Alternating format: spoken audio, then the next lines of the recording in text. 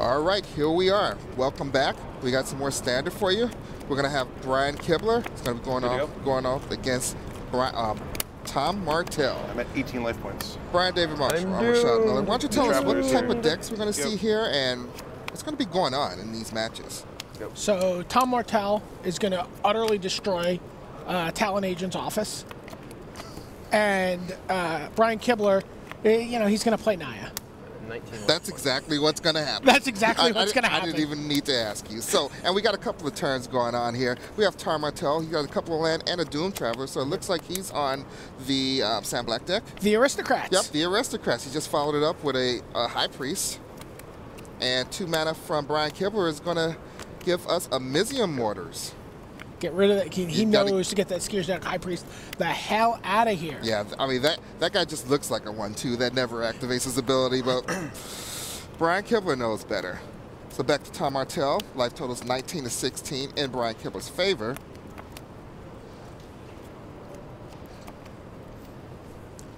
Feels almost a little like a coming out party for Amizium Mortars. We're seeing a lot of it right now, and just as this very flexible removal spell. Yeah. Just like boom, get rid of that. 4 damage. By the way, is a lot of damage. By the way, that's 4 damage basically just destroys target creature, and just the upside of being able to destroy all of your opponent's creatures. That was a double striking Doom Traveler. 17. I heard double striking Doom Traveler from the Silverblade Paladin. Oh wow. That's quite the pairing. That's going to get in 2 damage. So Brian Kibler is going to go down to 17. That was the answer. Go. And it boils Reckoner.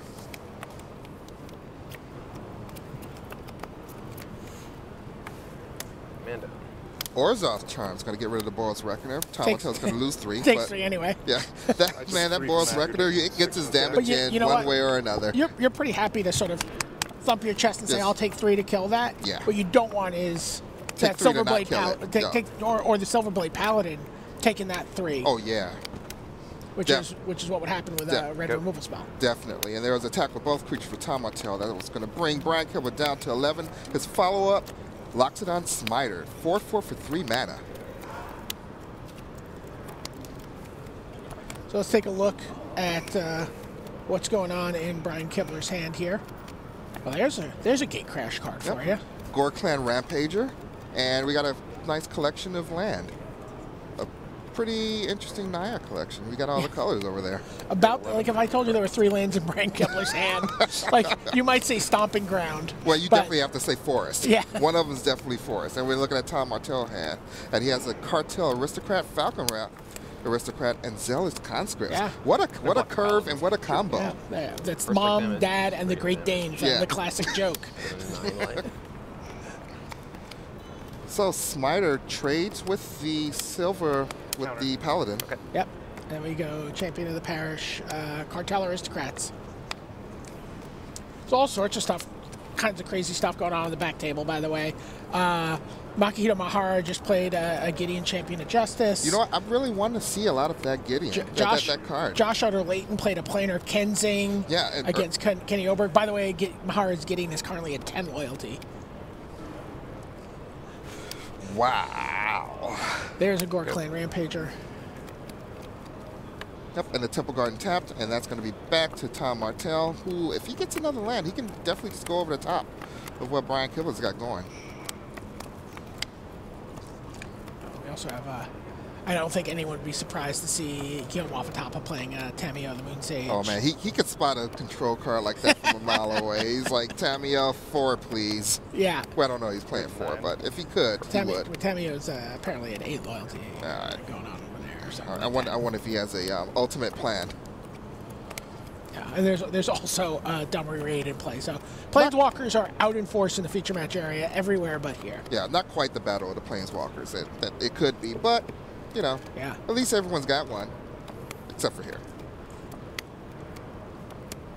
Still a little bit of thinking for Tom Martell. He's doing some math. To keep with our Planeswalker theme, Conley Woods had Liliana in play, but then it got sent to detention.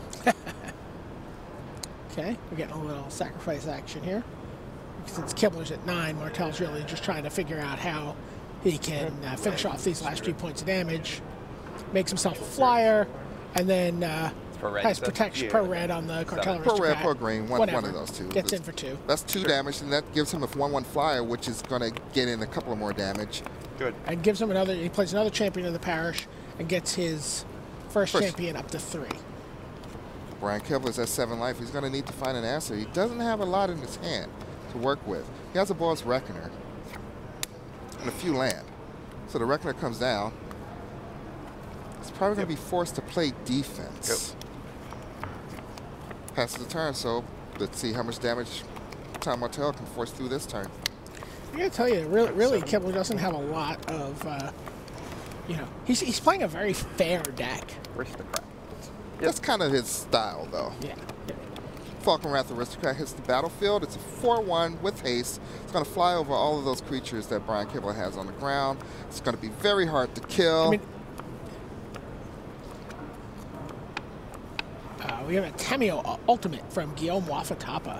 Now, that usually doesn't win the game. It but just, I mean, you know. I mean, it makes the game unwinnable for your opponent, definitely.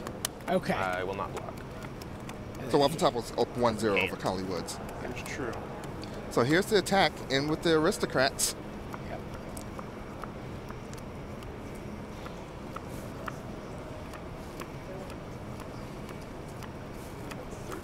Despite being on the wrong side of Gideon, Gregor Petromaridich somehow outraces it. How do you outrace Gideon with a bunch of creatures? Isn't that what you don't do?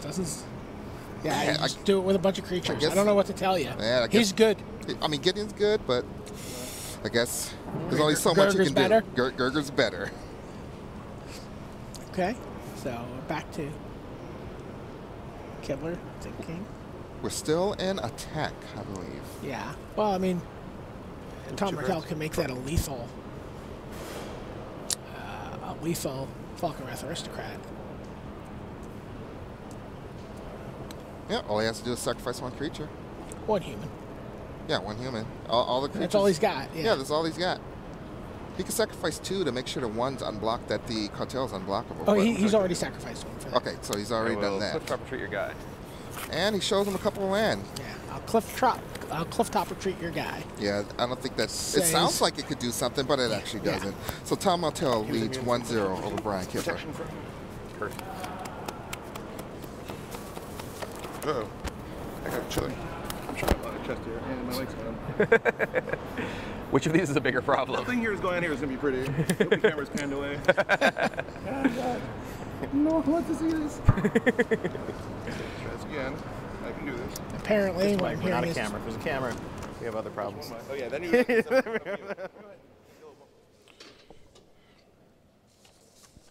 Wondering which guild is right for you? Take the guild quiz at guildsofravnica.com and then declare your allegiance on planeswalkerpoints.com to earn special badges and achievements. Talk to me about Simic. I need to know about Simic because I'm thinking I like green. Yeah. And I'm not sure what I want to pair it with. I could see you enjoying Simic. I've played a blue-green Madness in my day. You know, as far as Simic, that's as Simic as I've gotten. That's not quite how it works here. Oh, it's not just blue and green cards? No, I mean it's you're evolving. I'm not a creature scientist. Yeah, well, then this might not be for you. Okay, I'll stick with Golgari. They do work well together, by the way. It's true. Someone decided to there you go, Brian Kibler. One of the 2. All laughs, even in the face of defeat. Yeah. Being able to play Orzhov. Sharp leather jacket. It fits very well. Deck. I need a jacket that fits that well on me, but I don't know that they make them that round. More both. So, they don't come in that shape. Yeah, they don't come in that shape. Jackets don't come in my shape. To get something tailored. And there we get looked at Tom Martell. Tom Martell, who's I mean, just the last 3-4 years of Magic has just been, on fire. Yeah, and he was actually starring in one of the Walking the Plains episodes not too long ago. I like to mention Walking the Plains. I like Walking the Plains. Yeah, of course. Do you walk the plains? I do. I walked the plains to Philadelphia for my pre-release. I hung out with those guys for the pre-release. We went to Nick Costa's shop. And I was jealous. Went to see a Nick game afterwards. Had a cheesesteak at Pat's King of Steaks. Not that much jealous, jealous of that part, but just that you were having you and your delicious Chicago food. beef, Well, your Italian beef. Well, I mean, it is pretty good, but I was at home, you know, recovering from yeah. childhood surgeries. Yeah. Oh yeah. How you feeling? I'm feeling You're gonna great. talk a lot more this afternoon. I know. I think my voice is a lot fuller now.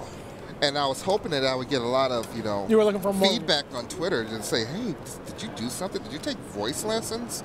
You sound so much more sexier. That's what I was hoping, but it just didn't happen. Maybe now it happened. I'll be watching. Let me turn on Twitter to see if anyone cares about me. For those of you who don't know, Rashad just recently went through a tonsillectomy. Yeah, and adenoid. Yeah, so they just scooped it all out. And if you know what?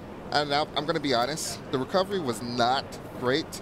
And if I had to choose between that recovery and just getting sick 3 or 4 more times, it'd be hard. It wouldn't be an easy decision. I'd have to think about it. But I think I did the right thing, and I'm going to be more healthy afterwards. We're glad you're feeling well enough to be with us here this weekend. Thank you. And talk, yeah, and able infinitely to talk about Magic. Yeah, because, you know, it actually interfered with a lot of events here. I would be here and I'd be sick and I'd work through it, but now this is going to be a lot better. It's going to be better for you because I'm sure I got you sick a couple of times too. I think you did. Ready. We see these guys shuffling up. They've gone through their sideboards. I gotta tell you, every time we've seen the Aristocrats deck go to their sideboard, we've seen Obzed at Ghost Council come in. Yeah.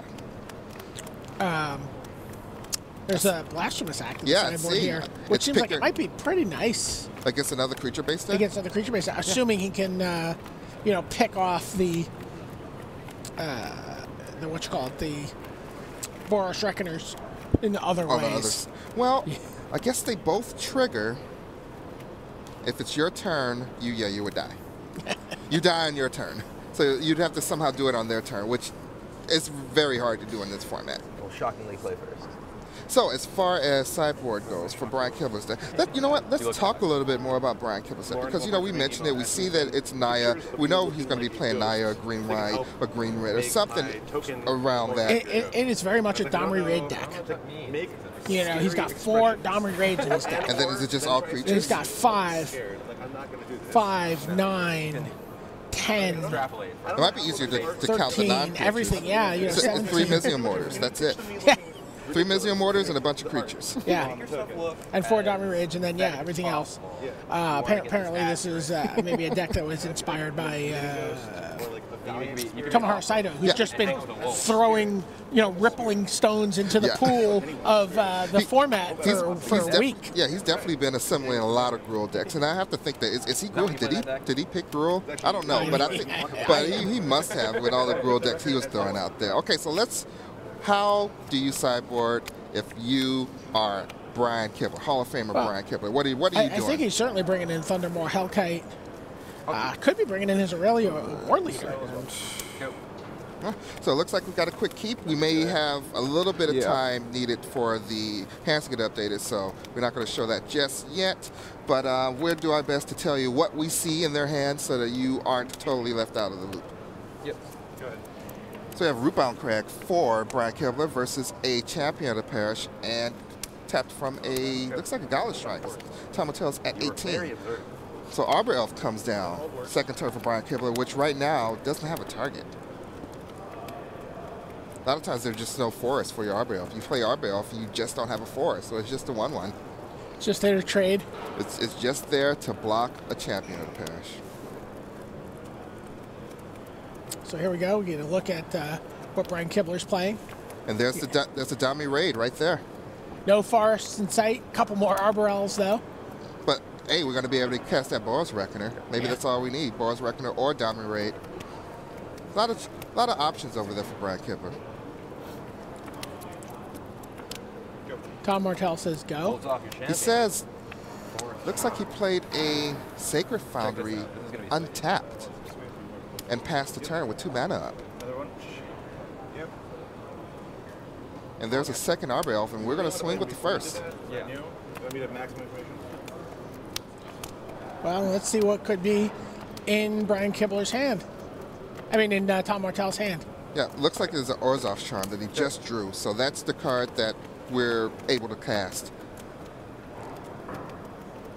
And he decides not to. Sure.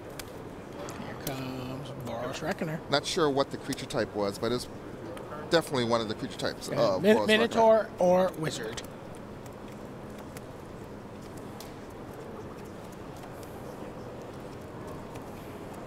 How do you beat a Guillaume Waffle Tapa? I would slaughter games them naming Sphinx's Revelation to And you start. know what? And you would have one sad Guillaume Waffle Tapa because... And one happy Conley Woods.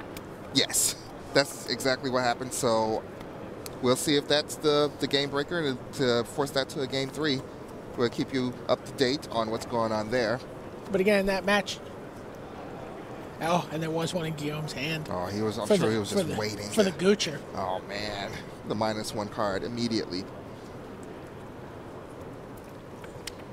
Take 2. Brian Kibler plays a Sacred Foundry untapped, and there's a Boros Reckoner of his own. Leaving a mana up, most likely to get first strike. And the situation we described earlier is coming up because there is a Blasphemous Act in Tom Martell's hand, we can see. There's a couple of Blasphemous Acts.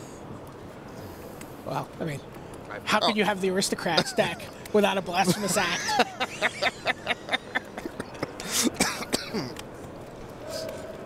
To sip my water after that one. I'm sure all you kids aren't familiar with that joke, but don't go ask your parents. Don't do it.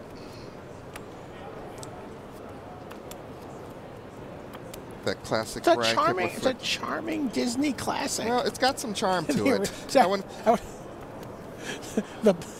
I wouldn't call it charming. the Boros version of this, the Aristocats. I will build an Aristocats deck. So it sounds like there's a dummy raid with about 7 counters on Orzhov it. Charm takes out the Reckoner.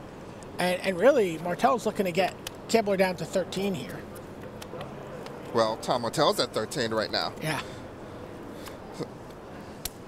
So we're definitely at the point where Tom Martell is not going to be able to Blasphemous Act if Brian Kibler has a Boros Reckoner in play. But as long as he keeps those Reckoners off the board, it becomes a win condition. Soon enough. I have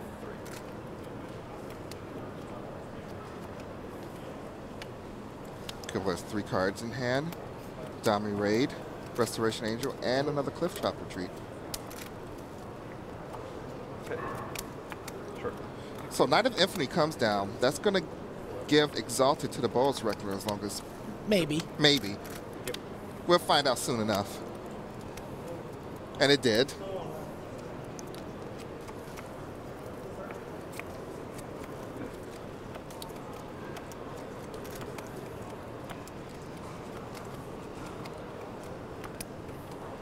Looks like Josh Utterlayton is flexing his control muscles over against Kenny Oberg. He has a triple Drown Yard action going on. Triple active Drown Yard action.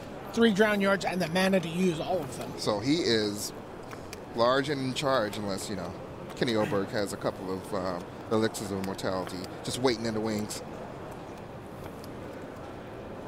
16 lands, that's enough to do it. Kibler's still contemplating what he can do. I wonder if he smells the Blasphemous Act coming. do you think he... These are 2 players that, you know, have worked together, and it's possible that they know what each other are playing. But they're on different teams. Yes, they are right onto now. some different teams. But, you know, again, you've also played near each other. You've Right. also seen how some of the other matches have played out. Yeah, and probably your has teammate... probably has a reasonable idea of what's going on.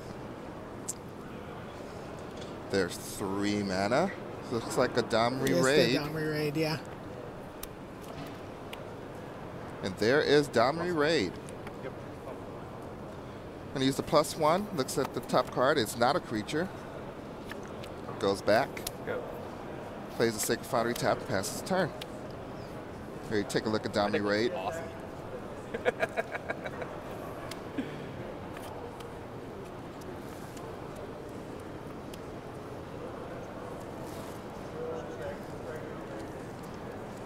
So Gerger Patrick Maradich wins his match 2-0 over Mahara. Yeah, I guess Gideon isn't enough to keep Gerger off the off your heels. He is very aggressive and very gruel. Awesome.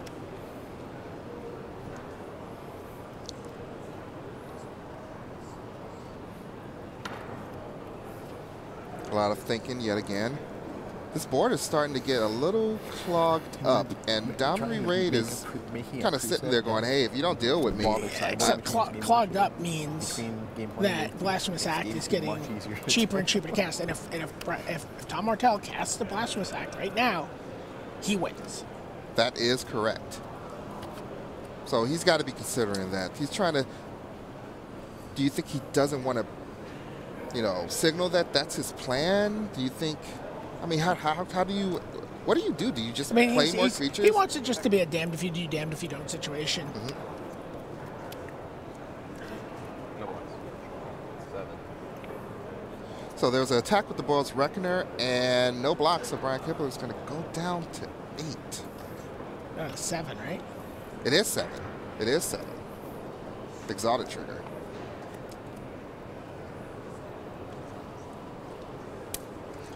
There's a land.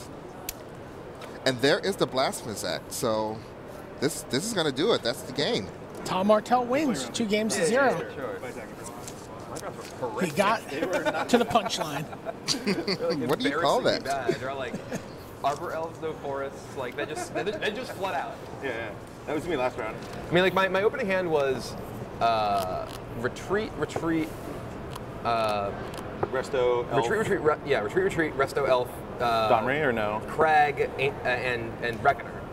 Oh yeah, I mean you can't mulligan. Yeah, I mean like if you draw a forest, your hand's awesome. Well, I mean if I draw any land that isn't like doesn't come into play tapped on turn, at least play Reckoner, and then like it's like all right, well I have stuff like my hand's obviously not great. Just give us 30 seconds to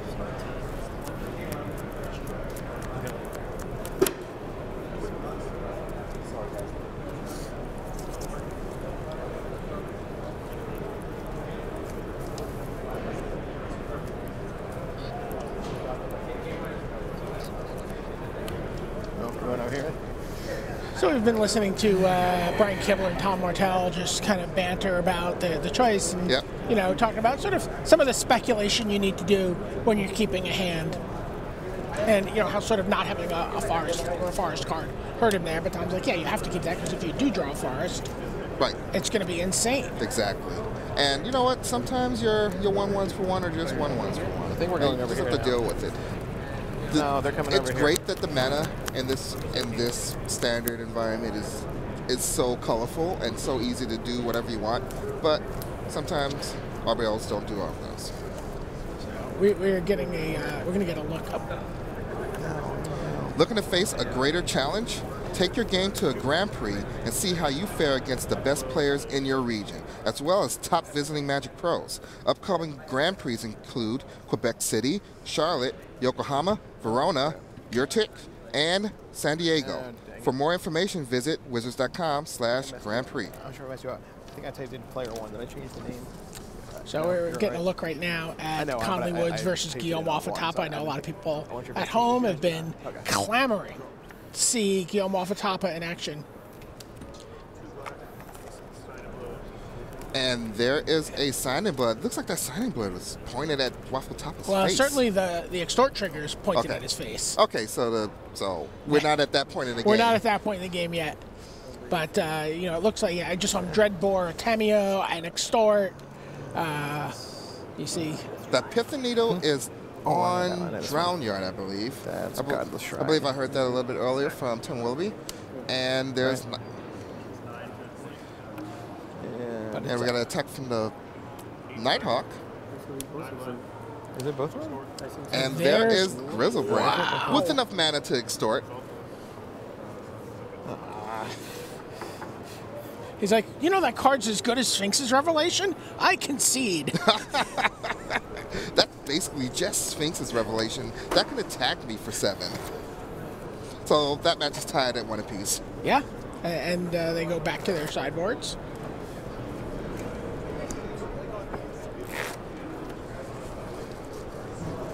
So let's take a look at what these two players are actually mono black playing. Sphinx's Revelation. And talk about it a little bit and see what kind of adjustments they've probably already made or can make for Game 3. Yeah, I think so. Can I make one of those? No, I don't have one of those. We have Dave Humphreys. I said earlier going to be on the in the desk, but actually he's on the live chat. So if you hop that's on, quite a treat. Quite yeah. a treat. So if you hop on there and you want to actually interact with Dave Humphreys, Yep. you should go and do that right Yep, now. so just go to dailymtg.com, click on the coverage for Pro Tour Gatecrash. There's going to be a link there for Cover It Live. That's how you interact. That's how you ask questions to David Humphreys and, have a great time. And, and you can do that while you're watching the stream. So it's all awesome. It's all there on dailymtg.com. So looking at Waffle Top of Cyborg, I can already tell you that he brought in Blind Obedience because we saw it in play. Yes. And I got to get the lands.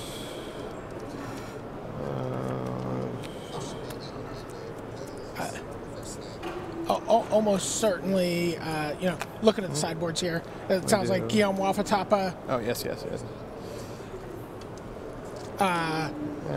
going to see Witchbane Orb coming in after those Slaughter games were so that's pivotal. That's a sweet one. And Witchbane Orb is not a card that Conley has a way to interact with. No, not at all. And because he's black and it's an artifact. Well, he has some red. Yeah. You never know. He may have a card or two that can deal with an artifact. And no. he has one Rakdos Charm. Oh, he Rakdos does. Charm Very can good. deal with an artifact. I don't know that that's the plan, yes, to yes, bring yes. in your one Rakdos Charm to get rid of Witchbane's Orbs. Okay. But and it's interesting that they both cost 4 mana, and the fact that Wafatapa is going to be able to play this game, that he can actually play it before the first Slaughter games actually comes down. And also the Rakdos Charm is also actually pretty nice against something like Snapcaster Mage.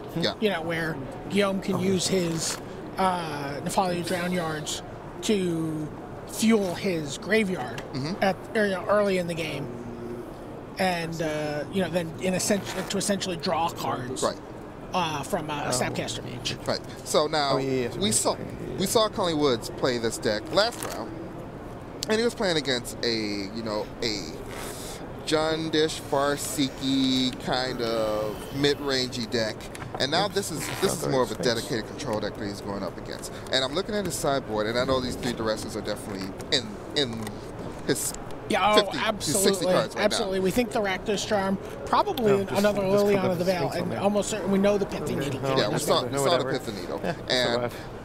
especially when you sit down and you play against Guillaume Wafatapa, even if you play him and he doesn't cast a spell game 1, and you win game 1, and you look at your sideboard, you're taking out your creature removal in favor of things that are going to give you an edge against a control deck.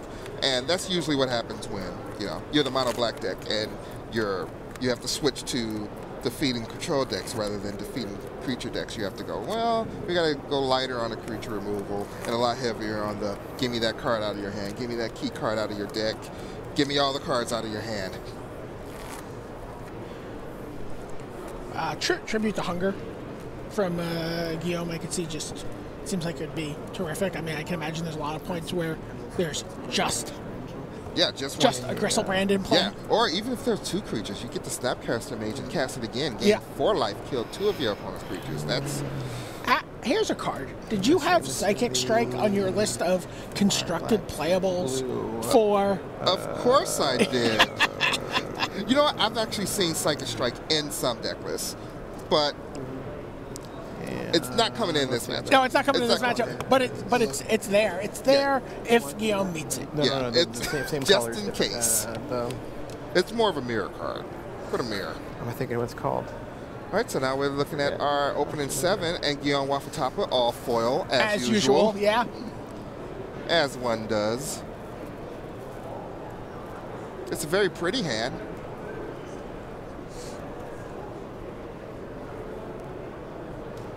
A lot of them also Japanese / Korean / none of them are in English. The prettiest card available. Lands. Yeah, it's got a couple lands, got a lot of 2-drops. Zoria's Charm gets you 2 more lands. Yep. They both keep. Yep, they both keep, and we lead off with a Glacial Fortress tapped for Guillaume Wafatapa. And a Swamp for Conley Woods. Second Glacial Fortress comes in tapped. Guillaume has to really love the fact that he's getting so much time against Conley Woods, and there's a duress from Conley Woods that's going to... See, Drown Yard, Snapcaster, Azorius Charm, Sphinx's Revelation, Snapcaster Mage, and Dissipate. Now, I don't know if Conley had that in his opening hand. Right. But if he did, why would he wait till turn 2 to cast a duress? Is there something specifically that Have Guillaume draw another card. Yeah. Is there something specifically that he's looking for? Maybe the hit that could cost 3 that he just doesn't want to see? I mean, maybe he's thinking about something like a Witchbane Orb. We don't know what he saw if Guillaume had Drown Yarded himself. Mm-hmm. Just get a bigger range of cards. Just one more card, one more shot at getting something good. Yeah. There's another come to play tap land for Guillaume Wafutapa. He's been doing this for a while. Yeah. Playing his land tapped. We don't need to use them right away. Oh, and there's a backbreaking Underworld Dreams. Like in the control matchups, that card is just brutal. Yeah, that Underworld Connections. Yeah. Underworld Connections. Sorry. Right, and that duress was well timed because he was able to check to see if there was anything that can foil the resolving of that enchantment. And Guillaume Wafutapa only gets one more draw step to get something that can actually counter it, and he didn't. So now there's going to be this endless stream of cards for, well, not endless, just he can only draw 20 more until it's over. And here comes Slaughter Games. Does it resolve? It usually does. It's hard to counter that one. That's a card that is very, very, very difficult to counter. So here comes Snapcaster Mage, targeting Azorius Charm. Okay. I'm curious as to what's happening next. Oh, he just wanted to get the Snapcaster Mage. Yeah, well, because he named Sphinx's Revelation and hit 3 Sphinx's Revelations. Wow. This is the hand that Wafutapa had as he knows Slaughter Games is going to resolve. Now, how many of these did he actually see from that duress? There were only 2 in his hand at the time at the duress? I believe there so. There had to have been at least 2. I know. I think there might have only been 1. Really? Wow. Yeah, I think he drew. That's unfortunate. Or fortunate, depending on which side of the table you're sitting on, who you're rooting for. This also gives Collywoods the opportunity to see if there are any changes in sideboard. We were talking about his, that he could know that there's something like a Witchbane Orb. Mm-hmm. And, of course, he knows there could be a Witchbane Orb, because he's Slaughter Gamed it. He Slaughter Gamed it before, so. Right. And we don't know for sure that it's in there, but it seems likely. Right. So now Guillaume Wafutapa is just down to a Dissipate and a Defalia's Drown Yard. But he's also going to draw a card off of that. Yeah, he's going to draw 1 card off the Azorius Charm. But he's really not going to have the ability to just refill his hand. Because, I mean, all those Sphinx's Revelations are just gone. Yeah. And there's nothing else in Standard that's just like that. I tell you, Collywoods is making Slaughter Games look good. I think a lot of people knew how good Slaughter Games was, and being able to take out Sphinx's Revelations is just what you want to do. Thragtusk is like a close second of annoying cards. Like, I just need that card to not resolve, just to get it out of the picture. So there's the Azorius Charm. Flashback to draw a card, and Wafutapa isn't working with a lot, but he's going to get in for 2 with the Snapcaster Mage. They drew an ultimate price, it looks like. And Conley goes to work with the connections. Yeah. Let's take a look at his hand. Yeah, there it is. Double Girls of Brand, Dreadroar, Rakdos' Return, and another Slaughter Games, just for the rub-ins. Says, can I have Liliana, or do you want to dissipate this?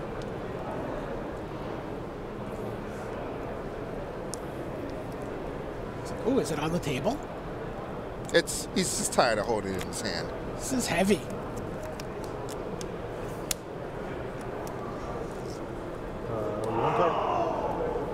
So it does get Snapapated? Is that a thing? Sure, absolutely. Snapapated. 13. Now Guillaume gets to attack for 4, so he's the beatdown. He really doesn't have a lot of options other than to try to just win the game as fast as possible. Especially with Collywoods drawing an extra card each turn with Underworld Connections. He has to Dreadroar Snapcaster Mage. 1 Snapcaster Mage down and a pass of the turn. Guillaume's going to probably draw a card from this Azorius Charm. Yep. Draws another Dissipate. Maybe he'll be able to protect this beatdown plan that he's got going. He has a Dissipate in his hand, and he also has an ultimate price to get any creature out of the way.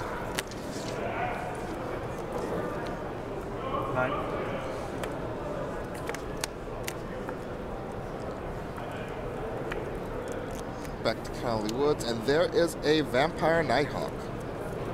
And there's that ultimate price. I've never seen Guillaume Wafatafa in this mode before. just toss it. Is that divination? That is divination. Oh, is this protection from Slaughter Games? No, yeah, that's a main deck card for him. It looks like. Yeah, he has one main deck divination. One divination. And he just drew a Jace Memory Adept, which is actually a card of a source of card drawing. 6.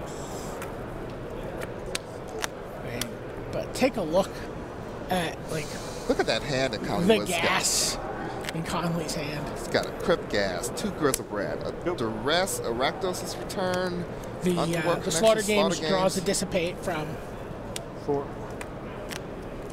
Guillaume. Conley's down to 4. I think that was the Rakdos' Return that got dissipated. Oh, I'm sorry. Yeah. Oh, yeah, of course it was. Slaughter course it Games, was, wasn't very it? difficult. Yeah, very difficult to You counter. could try. Of course it was. There is Jace's Memory Adept, and looks like it resolves, and we're deciding if we want to +1 or mill for 10. Just 1. Looks like, okay, so we are the +1. Guillaume draws a card. Conley Woods mills a card. We can't see quite what it is.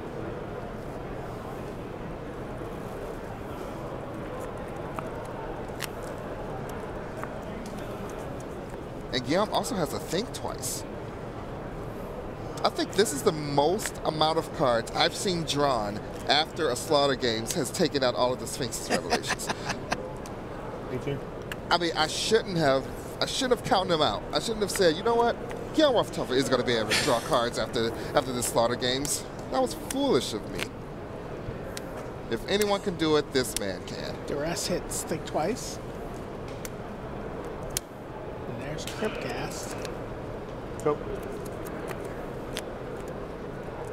Flashback Think Twice. Draws another Hollow Fountain to go with a second Jace Memory Adept. So that's going to stay in Guillaume Wafatafa's hand for a little while.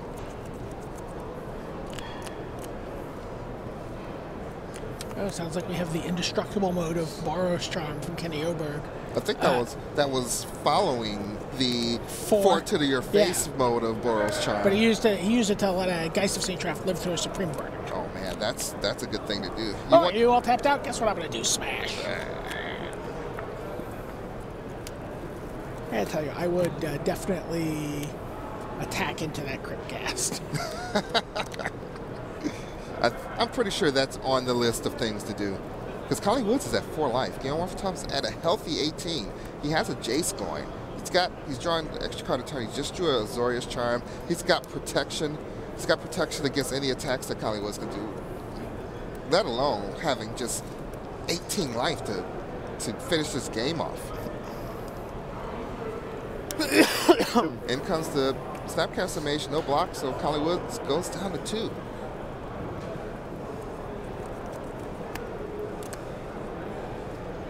There we get a look at Jace Memory Adept. And here comes 2 mana, and there's a Azorius Charm to draw a card, and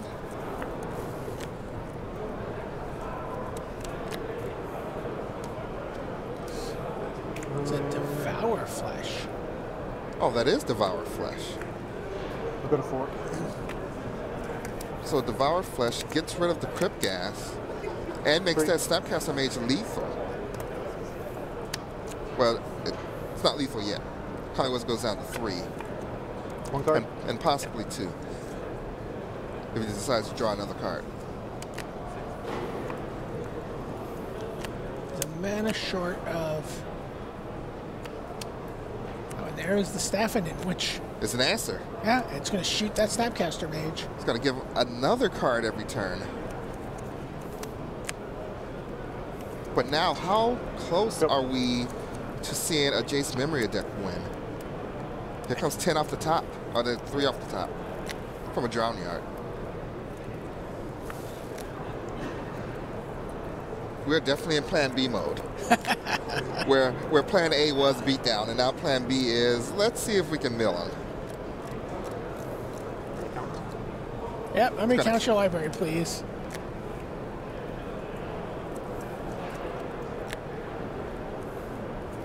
It's well over 30. How many? Well over 30 cards. That's a lot of cards. So 33.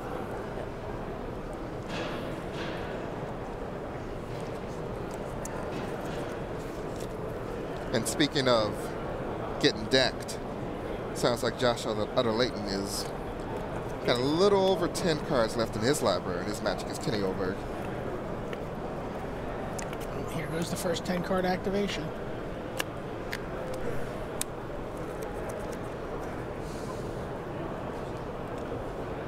He's thinking about that Underworld Connections activation. He's like, and he says, why not? So he goes down to 2. He's going to draw extra card from staffing them. He's going to swamp. He's got the mana for Grizzlebrand. Now, does it resolve? Now, we know that there's nothing in Guillermo off the top of his hand that can interact with that, but There's his hand right there. Yeah. How sure is Conley Woods? Guess it doesn't matter. He's just going to throw it out there. Just comes off the top rope. Drown Yard activation, get 3 cards. Jason's going to get 10 more, presumably, on the next turn.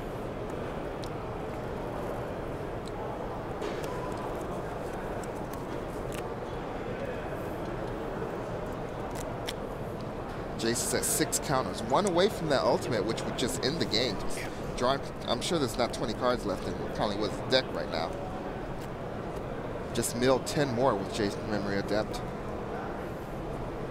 1, 2, 3, 4, 5, 6, 7, 7. 7 cards left in Conley Woods' deck. Conley has to be on the kill Jace plan, but we know that there's another one. Yeah. You're at, what are you at? Sorry. 18. Shoot. Will Conley have the prescience to Slaughter Games naming Jace Jace? Memory Adept? You never know. It would be a grand play. There's also a Rakdos' return right there that he could use as an X-Spell to get rid of Beyond off the top of his hand. That's enough with the Drown Yard. Might just be able to finish him in time. Yeah, that's definitely true as well. 2 Drown Yard activations and that's game. Because Stefan Nim, I don't believe, is optional. I think you just draw that extra card.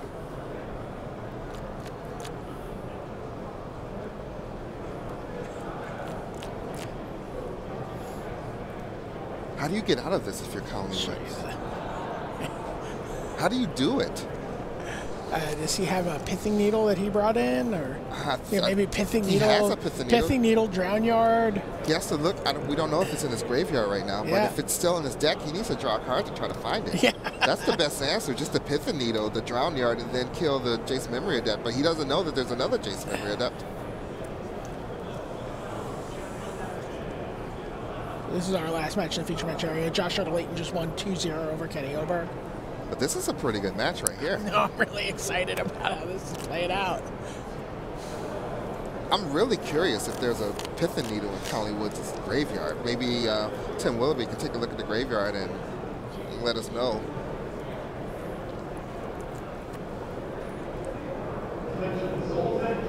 Right, he needs to, basically what he needs to do is he needs the pithing needle, Drown Yard. He needs to attack Jace and kill it, and Slaughter Games Jace. Yeah, well, he can also just use Rakdos' return to kill the Jace that's in play and get rid of all the cards in his hand. There's not a pithing needle in his graveyard. So it's either still in his sideboard, or I can't imagine. It's one of those 6-7 cards in his deck. In the deck tech, he talked about the fact that he has that card specifically for cards like Drown Yard that he can't interact with. So it's definitely, it's got to be. It's almost certainly in there. But this is, you're really put in a position where you're about to get decked. You have the opportunity, you can draw one more card and just make the Drown Yard that's sitting on the other side of the table immediately lethal. Right. And you know what? I don't think it even matters, because even if he activates and he gets the Pithing Needle, he can respond with 1 activation. That's going to get rid of 3 cards. Right, and keep in mind that Slaughter Games versus. You have to 3 to 1. Rakdos' return. He's got to worry about counter magic. Yeah, one of them can be countered. If there's a Snapcaster Mage or a Dissipate or. And I think it's pretty difficult to actually put your opponent on having a second Jace's Memory deck and playing, okay, I'm gonna. You have to put them on a 2-card hand of Jace Dissipate here. Yeah, exactly, and that's just not something you can do. If you want to get rid of both the Jace and the cards in his hand, the play is Rakdos' return. Yeah, I could do this for 7, shoot you twice in this, but put you to 1. I guess that's it. He just gives up. He can't do it. He shows all the things he can do, and it's just not enough. You can put him down to 1. Oh, there was a Pithing Needle. I guess it was still in his deck. Yeah, the Pithing Needle was still in, but that's it. Guillaume Waffatapa squeezes this one out. That was insane. This was sweet. I hope for everyone out there that was worth the wait. My game 1 is not. Everyone was talking about Guillaume Waffatapa now. A little bit of beatdown, a little bit of control. That was a game. It was a match. It was a sweet match. There were definitely ways that Conley Woods could just have this miracle comeback to win this game. And the fact that Guillaume Waffatapa was playing beatdown with a couple of Snapcaster mages, that doesn't happen. Right. And it really all came down to that one sideboard Pithing Needle. Because I think if he draws that Pithing Needle, he can play it. Exactly. He can attack Jace. Yeah. He can slaughter games instead of having to Rakdos return there. And have the time he needs. But instead, the game just ended in the regular way instead of something super, super exciting. But it was very, very it was a great game. It was a great game. But that's enough of us gushing over awesome games of Magic. We'll let the news desk take it over and give you like the real feel of what's going on, the numbers, the raw numbers. So see you guys later.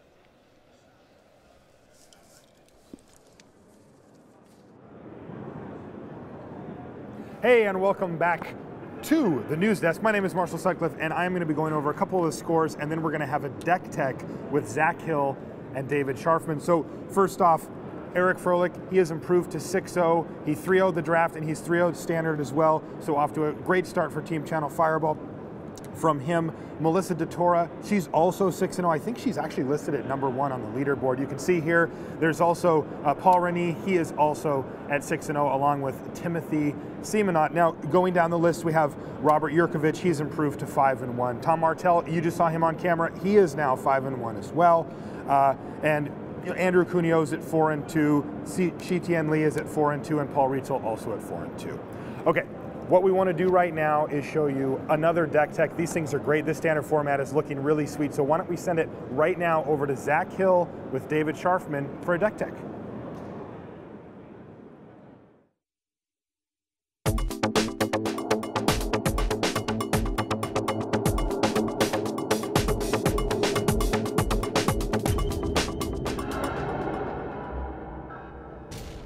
Hi, welcome to the Tournament Center. This is Zach Hill with Pro Tour Nagoya champion David Scharfman. Thank you. David, you're playing a deck called Lucky Charms. Now, It looks a lot like some of the other blue, white, red decks we've seen. Tell us just in a couple of sentences, exactly what does your deck do? It's a blue, white, red, mid-rangey controlled, or it's a mid-rangey deck that you want to just play a few creatures out that will block and buy you time until you play a big spell. And that's basically it, with some removal mixed in on the way. So sounds pretty straightforward. Let's take a look at a few of the specific cards in the deck. Now, the deck's called Lucky Charms. One of the reasons for that is that you play 10 different charms. That's a lot of charms. Yeah. If you could just walk us through this, why is Azorius Charm so good in this deck? Azorius Charm is definitely the best charm in the deck. All 3 modes are very commonly used. With the different creatures in the deck, being able to give lifelink when you have 2 of them in play is huge against the very popularized red decks. Sure. It's always live because you can always just cycle it. And then I would say the most used mode is the attacking and blocking, which in my mid-range control deck is exactly what I want to be doing, is buying time. Exactly, and we see a lot of Azorius Charm in deck. Like, this is just a really, really good card. You can always cycle it if you need to. A card we don't frequently see in blue-white red decks or blue-white red flash decks is Boros Charm. You're playing 4. Yeah. Now, why are you playing 4 Boros Charms? In this current format, there's a lot of planeswalkers that happen to go up to 4 loyalty, which you can use the 4 damage to a player to get rid of them. There's currently a lot of removal in the format. You can make them indestructible. It's a very versatile card, like most of the charms are. The double strike isn't quite used as much, and also with Boros Charm, there's a very neat combo that I'll explain later, but yeah, it has a lot of uses like the rest of the charms. Yeah, I see a lot of people citing in like Jace Memory Adept, for example, and this card just for 2 mana just totally kills Against it. Jund, it kills Liliana, it kills Garruk, kills Jace, does everything you want it to, and then with Snapcaster Mage, you can actually kill them very, very easily. Right, just like 4U Snapcaster, 4U attack. Right, and that's a very easy path to victory. Seems pretty sick. And finally, you got 2 Izzet Charms. Which of these modes do you use the most with this card? It'd definitely be the counter a non-creature spell and 2 damage. I would say 2 damage is like the biggest draw to the card. The format's very aggressive right now, with a lot of just bears that you can always kill. And then against the other mid-range and control decks, like being able to counter Rakdos' Return, a Planeswalker, another Sphinx's Revelation, it's just awesome. And then the draw 2, discard 2, you only really use when you're behind, which is a nice thing to have on a card to help you get back into a winning position. Right. Now you were talking about aggressive decks and decks with a lot of bears. I want to take a look at the next slide. Now you've got some cards that are quite excellent against just random 2/2 creatures. 4 copies of Augur Bolus. I think this is in many ways kind of the core of a lot of the decks you see that are just based around like cheap instants. Right. Why is this good enough to build a deck around? This Augur is actually one of my favorite cards in the deck, just because I love value creatures. Being able to just get a free 1/3 like against a format full of bears is exactly what you want to be doing. Yeah, and the other nice thing about Augur and the rest of the creatures we'll get to is like the come into play effects. You can keep on reusing these value creatures and eventually gain like incremental values just slowly over time until you just take over the game. For sure. I mean, okay, so we've got Snapcaster. We don't really need to talk about why Snapcaster Mage is good. I don't think anyone's played Standard without playing against Restoration Angel. Right. Of course, it's really nice to be able to buy all these ETB effects, but I want to get to the really cool part of the deck, which is actually the next slide. Now, we've seen this card all over the place. It's kind of one of the defining cards of the format. Yeah. But your deck does something pretty sweet with Boros Reckoner. Can you walk us through that? Right. Well, on his own, he is obviously one of the best Magic cards they've printed in quite some time. And I think that statement, I think we all understand that, but explain exactly why he's so good right now. Well, with the 10 charms I have in the deck, there is a kind of infinite combo that you can pull off. With the blue-white charm, the Azorius charm, you give him lifelink. So with his damage dealing ability, he has lifelink. With the Boros charm, you give him indestructibility, so he can't be killed. And then with Izzet charm, or attacking and blocking, or any one of the other burn spells, if he's dealt damage, you can deal the damage to target creature or player, which doesn't say not himself. So you target himself again. So with the lifelink, you gain whatever life you target him with, 2 damage, let's say from Izzet charm, and then you can target himself again. So you gain 2 more life, and you can do this an infinite number of times and gain infinite life, which a lot of people won't see coming. Right, and then after you're done with that, you can still just deal that damage to some other target after you gain infinite life. Yeah, then you deal him 2 damage, you're at infinite. He still sticks around through this combo because he's indestructible, and you're in the same position, but you have infinite life, and a lot of decks in the format cannot deal with infinite life. Can't beat infinite life. No, totally. And in addition to all of that, now obviously like you're not going to have the combo in hand all the time. Right. And nevertheless, Boros Reckoner was just one of the most in-demand cards at this tournament. Yeah. Why is he so good right now? Is it just that powerful of a card? It's that powerful of a card, and the mana bases they're printing right now lets him just fit into any deck and be cast so easily. Oh, yeah. And a 3-mana 3/3 that your opponent cannot attack into. Like, yeah, it's just a great Magic card. Now, and we've of course got Sphinx's Revelation, one of the format's most powerful cards. Matt Costa was telling me one of the reasons he liked playing these like blue, white, red mid-range decks or flash decks is because they had better Sphinx's Revelations than a lot of the other control decks. Do you agree with that? And if so, why? I agree with that just because the amount of aggressive creatures in the deck, like Restoration Angel and Reckoner, your opponent has to like, in the mid-range mirrors, they have to like tap out to deal with your guys, so you can actually get this off and like not have to worry about falling back behind. Right. You can do it while you're ahead, basically. Yeah, and you don't necessarily have to like chain a revelation into another revelation just to stay alive. Yeah, off this, you a lot of the times draw like a couple Boros charms, a Snapcaster, and then they're actually just dead when they go to do theirs. That's awesome. All right, so we've looked at the core of the deck. Now we kind of just have a random assortment of cards. Now 1 Unsummoned, 2 Pillar of Flame, 3 Spear, 2 Supreme Verdict. You don't arrive at those numbers accidentally. How did we get to this point? Basically, you only really want 1 Unsummoned, especially with the Snapcasters and Augur Bolus. 2 just becomes too many. It doesn't really do much, but when it does something, it is awesome. And it's like such an underplayed card that your opponent will not see it coming. It's hard to play around it, and if they are playing around it, okay, well you only have 1, so like, you might just not have it. Right, and in the new set with the Evolve mechanic, like with Experimental 1, Champion of Paris, all these +1/+1 counter cards, like a lot of the times a burn spell won't be able to kill them, where Unsummon deals with that problem card, I guess. Totally. Now, sometimes you do need to cast burn spells. Are these just for the aggro decks in the format? These are just mainly geared towards the aggro decks. Like with the Boros Charms, you can sometimes use them against the mid-rangey decks to actually burn them out, but they're in my deck just for the aggro decks. Totally makes sense. And I imagine Supreme Verdict, I mean, you need to kill creatures, you need to kill creatures. Right. There's actually, about this card, a lot of lists on that other people are playing have Blasphemous Act, which is a cool combo with Reckoner also to deal 13 damage. Of course. But in the testing I did, like, Boros Reckoner is such a popular card that you cannot cast it. Oh, you can't act their Boros Reckoner. You can't do it when they have one because since Blasphemous Act is a sorcery, and if you both have them in play, your ability is going to stack first and then theirs. So you're going to take 13 first. Oh, that's crazy. Yep, so that did not work out. So that's why I'm playing Supreme Verdict over Blasphemous Act. Cool. All right, so of course you've got to be able to actually cast all of these spells. Do that. We've got the Ravnica lands. We've seen them before. They're very good. They define the format. We've also got the lands from M10 and Innistrad, if we can take a look at the next slide. We actually just run the full 12 copies of this. Is that like something that's normal?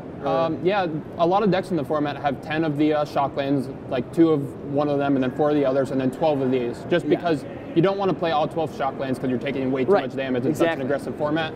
Yeah, these lands are just perfect. Cool. And finally, the last couple of lands we can take a look at. We've got Basic Lands, Slayer's Stronghold. Now you see a lot of Moorland Haunts in this slot. Why Stronghold? Basically because I don't have Thought Scour, I don't have a way to get creatures in my graveyard, and there's only like 14 of them. So I felt like Slayer's Stronghold was just, with like Augur Bolus, like all these like random dorky creatures you have, it just lets you get through and deal more damage. Yeah, you just turn them into a threat. All right, let's take a look at the sideboard very quickly. 4 Geist, 1 Thundermaw. Now, Geist used to be a staple of the main deck. Why is it a sideboard card now? It doesn't get through Boros Reckoner.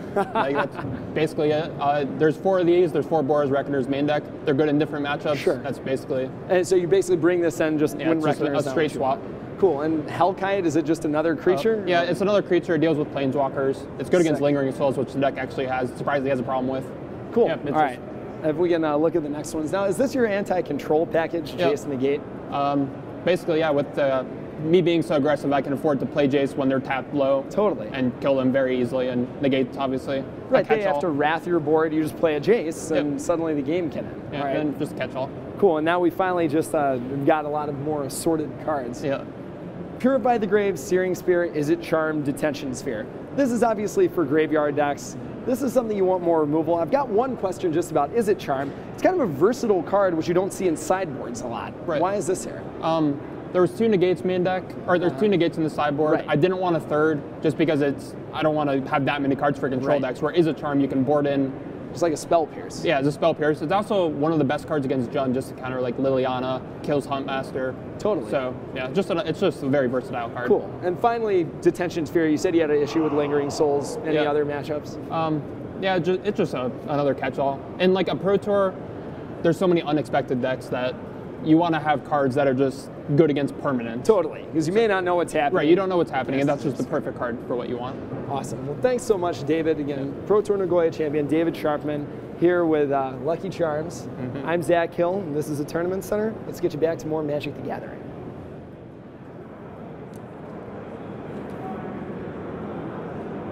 Hey everybody, welcome back to the News Desk. I'm Marshall Sutcliffe. This is Zach Hill. You and I were in the booth earlier. We're at the News Desk now, and we're going to bring you a little bit of news, and we're going to talk some cards. First things first, a couple updates from the score tables that we've been looking at. Larson improves to 6-0. That's Joel Larson. A quick update on that. So he's still undefeated too. One of the few left. We're going to start transitioning over to actual full leaderboards, but we wanted to keep this little storyline going that we've got for the day. Kelvin Chu, 4-2, so he drops down to 4-2. Stanislav Sivka, the winner of the last Pro Tour, is sitting at 5-1.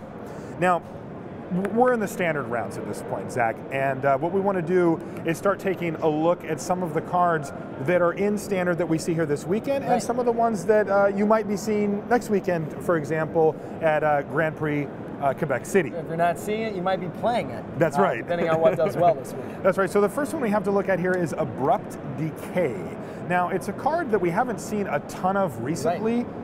talk about this a little bit. So one of the reasons we're spotlighting Abrupt Decay is that it's an extremely good answer to the breakout card of the tournament, which is Boros Reckoner. Yeah. Abrupt Decay gets rid of that while also still being very powerful against Liliana, against Detention Sphere. It doesn't just hit creatures. Right. And there's very good control decks in this format and very good aggro decks. So having removal that does something against the matchups where you don't really need a creature kill spell, right, really, really valuable. Okay, yeah, that makes a lot of sense. Let's take a look at the next card here.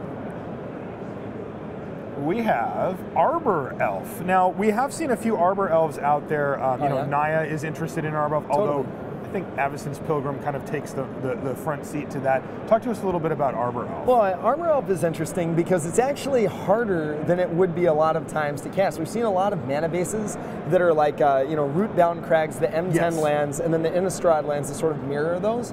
If you have 12 of those, you don't always have Forest for your Arbor Elf.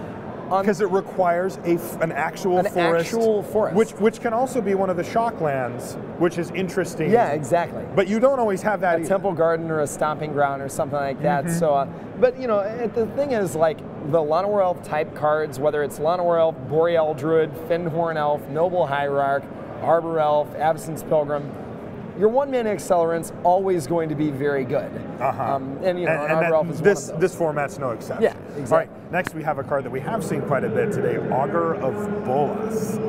So Augur of Bolas, a 2-drop that can go into control or kind of a tempo control deck. Why don't you talk to us about how this fits into the format? Yeah, so we heard from David Sharfman. He actually wanted to play his deck because he loved Augur of Bolas so much.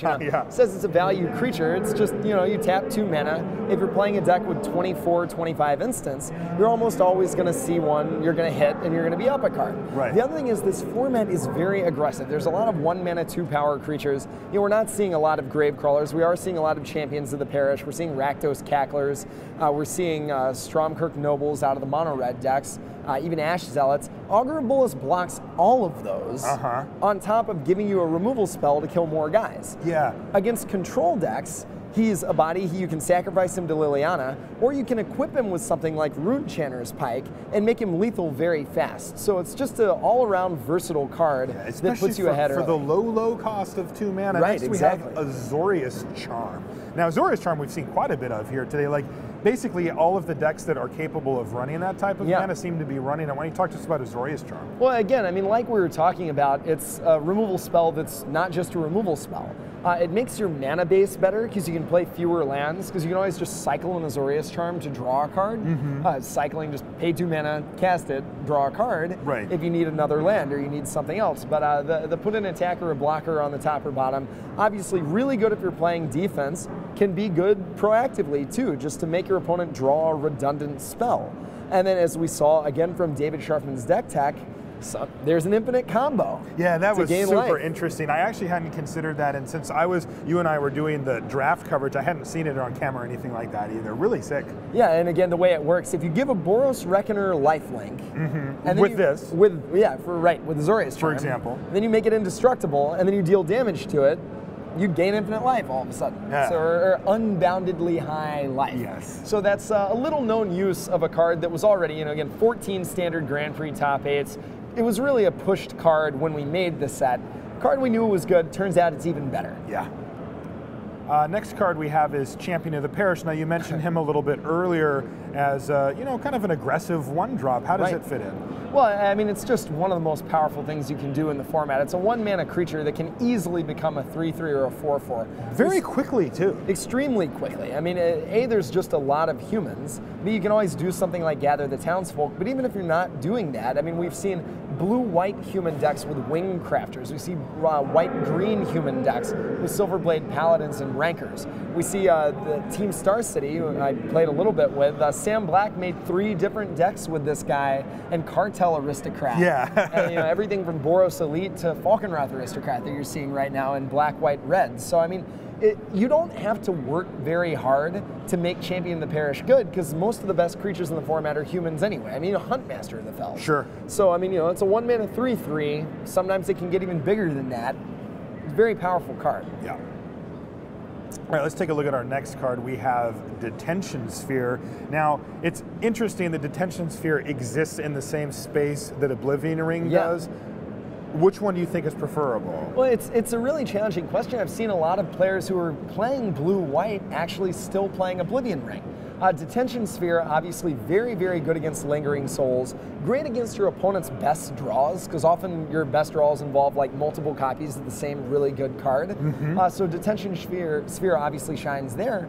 You want Oblivion Ring, though, to target your opponent's Detention Spheres. Yeah, that's one clause about Detention Sphere is that it doesn't hit other ones. I think that, you know, in R&D, they didn't want to have this one-upping game, and there's some weird loopholes that we've seen. So this kind of closes all of those. We just didn't want to worry about that. Yeah. The other reason you might want an Oblivion Ring, let's say you have 4 Boros Reckoners and your opponent has 4 Boros Reckoners.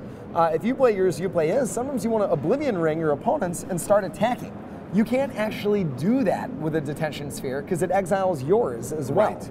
So kind of a weird interaction, but there's definitely reasons to play Sphere, definitely reasons to play O-Ring. You're going to see a lot of them either way. All right, so I am told that we are ready to go back down to the feature match area, so why don't we head down there right now here from Montreal Pro Tour Gatecrash.